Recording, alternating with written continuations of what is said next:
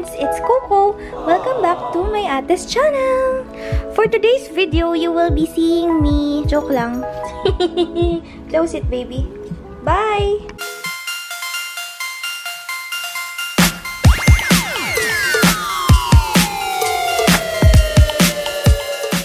Konnichiwa! Hey friends! It's Fenina! Welcome back to my channel for today's video. As you can see from the title of this video, it is going to be me trying out Japanese snacks, and originally I was supposed to film this with my bestie, but sobrang tagal na namin pinaplano pero hindi siya natutuloy to go here, so I just decided to film this myself. I hope you guys still enjoy it. Anyway, so I bought these snacks for my recent Japan trip with my boyfriend and his family, and then some of the snacks here are from my parents' last trip in Japan, which was like a month ago, so sinama ko na rin siya so that I can share with you guys my thoughts on Japanese snacks. I think I don't need to explain further. Let us just get started. If you want to see me trying out Japanese snacks, then please do continue watching. Okay, so if you're wondering where I bought these snacks, I bought these from Donki, Don Quijote. So Don Quijote is everywhere in Japan. There's Tokyo, Osaka, Nagoya, everywhere. It's in everywhere. So yeah, I bought most of these snacks from Don Quijote, and then the other snacks, I don't know where my parents bought it. Where do we start first? As you can see, most of these are sweets. Ito lang yata yung hindi sweet, because this is salty. So I think we should go first dun sa mga sweets para hindi na magbago yung palate natin. If there's such thing, feeling foodie. So first is this one. This is Ghana. I'm not even sure if this is a Japanese snack kasi Lotte yung brand niya, which is in Korea. But this is super good. I like it. It's really milk chocolate, but then when Vince and his brother, si Shotty, tried this, sabi nila lasang dark chocolate daw. Pero, ewan ko, for me, lasang milk chocolate siya. But then, this is from Lotte, so I'm not sure if this is valid. It looks like this, so individually wrapped siya. The chocolate looks like this. If you're Filipino, it looks similar sa chocolate, pero the texture is malapit siya. Hindi siya parang chocolate na powdery. It kind of tastes like Choco Baby. If you're familiar, yung Meiji. Yeah, I should have bought Choco Baby. But yeah, it tastes like Choco Baby but sweeter. The next snack that I will be trying, oh, it's Meiji milk chocolate. I'm now sure that this is from Japan. And for their packaging, in fairness, ang cute niya. Kasi meron siyang parang open here, nahihilahin mo lang. And then the chocolate comes out. So yun, just like the Lotte one, it is also individually packed. They almost look the same, as in same box, same yung opening niya. Pero yun, well, different brands sila kasi nga, as far as I know, Lotte is from Korea and Meiji is a Japanese brand. So, the chocolate looks like this pag naka-wrap pa. And then when you open it, it looks like this lang. Meiji is certain on the chocolate bar, on the small chocolate bar. This definitely tastes like Choco Baby. So, there is a difference. This is sweeter than this one. But both are good. We are done with that. Let us go to these two. Okay. So, the difference of these two is eto. I bought this Meiji almond from Don Quijote for my recent trip. And then this one naman, my parents bought this from the recent trip in Tokyo. So, I don't get it. Nakalagay dito, cool. I'm not sure bakit may cool na nakalagay. Pero it looks exactly the same. It says, Baby KIY X. I think it's a collaboration, but I don't really get it. Yeah, I don't get it. Mag-iba din yung nakalagay sa likod. Pero let's try it. So, I'm opening first the one that I bought. So, the packaging looks like this when you open it. Ayan, may mga almond chocolates inside. Let's try it. So, it looks like this. It's an almond chocolate. Almond. Okay, let's try it. So, same lang. It's from Meiji kasi, so chocolate is the same as the one that I tasted here. And yung almond niya, roasted flavor talaga siya. As in, nalalasang mo chocolate. I mean, yung pagka-roasted niya. Okay. I'm not sure kasi feel ko pareho lang sila. Same na same, oh. Pero sige, titikman na din natin. Yeah. This is definitely the same.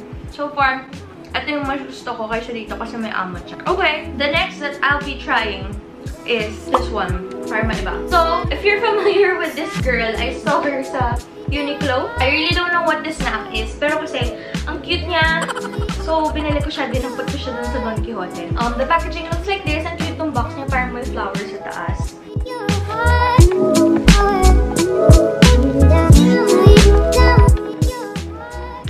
Okay, it's open now. Let us see what's inside of this box. What is this? It says Fujia Milky. Oh! Oh my goodness, what is this? I'm not sure if it's something that you mix in liquid or what. Cause I don't know, I think it's syrup. Is it maple syrup? But yeah, let us try it. Sorry. Oh, it's individually packed. Amazing. It smells like syrup. Can these look like this? It is individually packed. And let us try it. Oh! Parang may ganito tayo sa Philippines, diba? Like the sticky milky ball. It smells like caramel na honey na syrup. Oh my god. It literally tastes like honey. As in, lasa siyang honey. Although, which is weird. Oh my god. Stuck sa teeth ko. Kind of weird for me kasi hindi siya ganun katamis. It's good, ah. I think Pa would like this. Kind of good. Kakaiba siya. As in, lasa siyang syrup na honey. Na ewan. Can't read it kasi I'm really sorry, but at least you get to see my reactions. My awkward reactions. I think I need some salt na, so let us try this Chiza.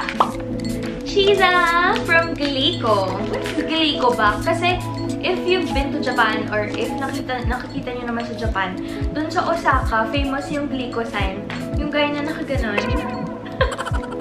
Awkward. And then it says, oh, you can actually heat this. Pwede mo siya ilagay sa oven. Amazing. Pero since tamad ang ate nyo, hindi na ako tatayo at titikman ko na lang to. And then meron pang nakalagay dito is bagay to sa wine. Which is parang okay kasi cracker siya. And then it's cheese pa. And then who doesn't love cheese? Mas ko yung mga lactose intolerance. But, oh my god. Okay, so let us open it now. Oh, amazing. Yung packaging niya is the one with the seal. Yung parang ziplock.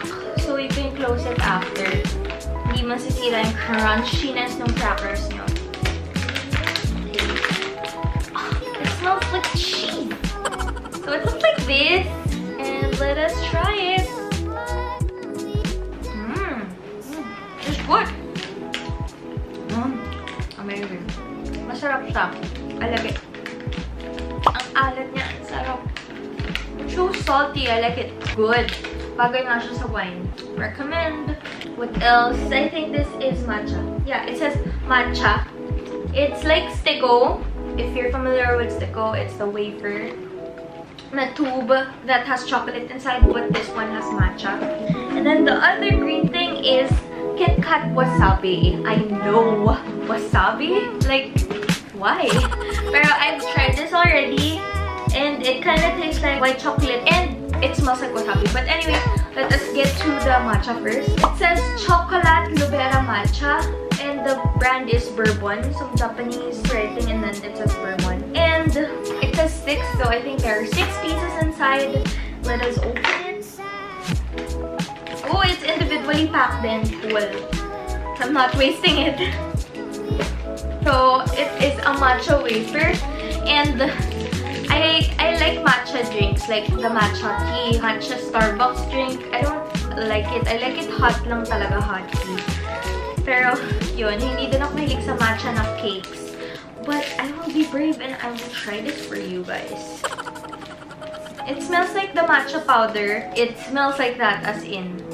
Okay, so let's try it. Oh my god, I don't wanna like make a mess.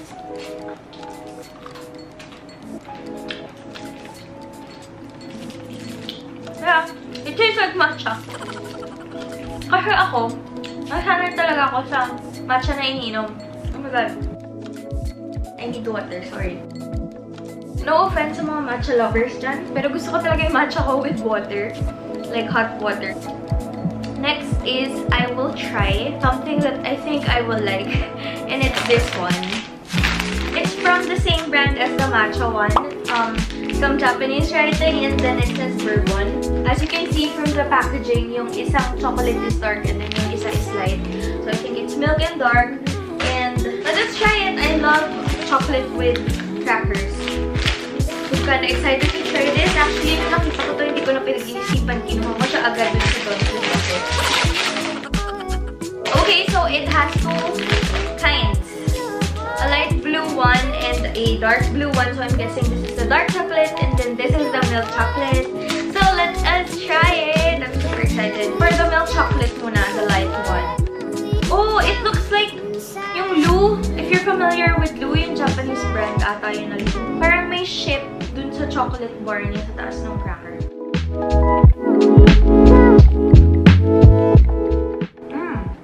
It's good. Yung cracker is not sweet. Parang masarap yung chocolate. Good. I'll try the other one. Yeah, it's definitely dark chocolate. Kasi dark yung color niya.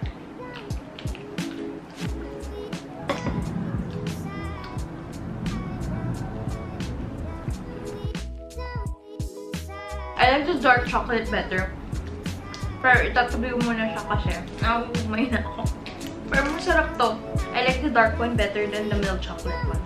The next one is this one. So it is the Sakura Japanese Sake Kitkat. If you're familiar with sake, it's their alcohol. It's their wine. Japanese wine. Let's try it! I've been seeing this Japanese Sake Kitkat on Instagram sa ads.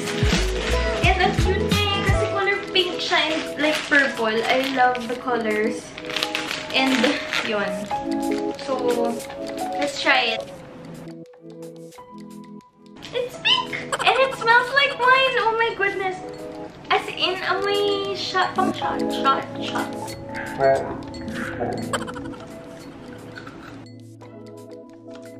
Weirdly, nasa siyang white chocolate na may pagka-strawberry na hindi ko maintindihan. Well, if you know me, alam mo hindi ako may sa strawberry.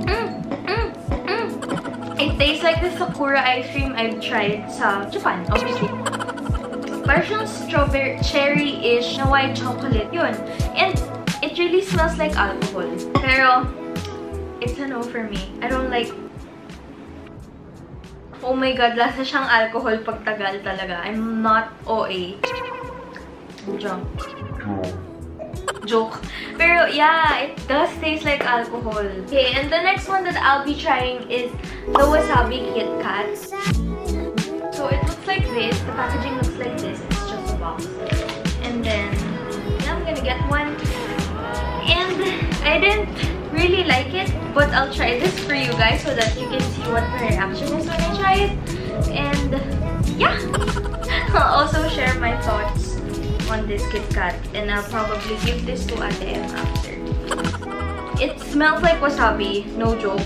Just like this one, it smells like Japanese sakes.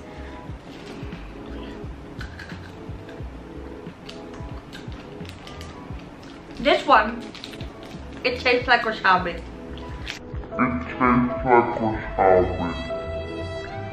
And I don't like wasabi. Oh my god, my voice is changing. Oh my god, my voice is changing. But yeah, it tastes like wasabi. Oh my god, my voice is changing. As in, unang bite pa lang, lasang-lasa mo na yung wasabi. Yung smell nga ng wasabi Kitkat, hindi ganun katapang like the Japanese sake. Pero as in, lasang-lasa yung wasabi. I'm too excited. I don't think I can eat this now. But yeah, this is mochi. Mochi is a famous dessert in Japan. And so this mochi has chocolate and strawberry inside. And it's pretty good. If you don't know what mochi is, if you're Pinoy, para siyang tikoy na may parang confectioner sugar sa labas na hindi naman ganun katamis. and may filling siya sa loob. So yun. And yeah, I think we are done. I think I already tried everything except this one because I'm really full and hindi ko na kaya. Naumay ako dito sa Kitkat na to, yung dalawa. But yeah, overall my favorite is this one, the Meiji Almond, and this one, but the dark chocolate variant. Thank you for watching, guys. If you haven't watched my Japan vlog yet, the recent one, the one with my boyfriend and his family, then please go check that out. I'll put the link on the description box of this video. But yeah, I hope you guys enjoy this. Let me know what are your favorite Japanese snacks, or if you tried the ones that I've tried just now, then please let me know your thoughts or anything else, and yeah, chat with me on the comments box. Thank you guys for watching. Thank you guys for watching. Please do remember to give this video a thumbs up, subscribe to my channel if you haven't, and click on that bell icon to get notified whenever I post something. Thanks for watching, guys. See you in my next one. Bye! Arigatou gozaimasu!